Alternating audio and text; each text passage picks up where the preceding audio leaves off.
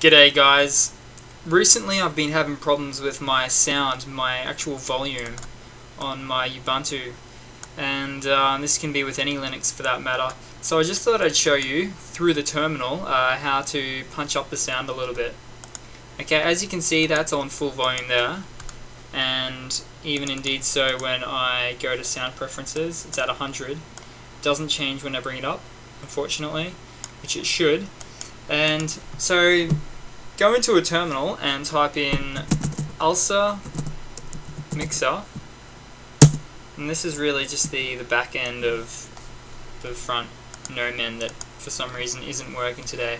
So as you can see, the main one is the master right here, and you just hover over it with your mouse and scroll up and down, and I just tested it a moment ago and it definitely works.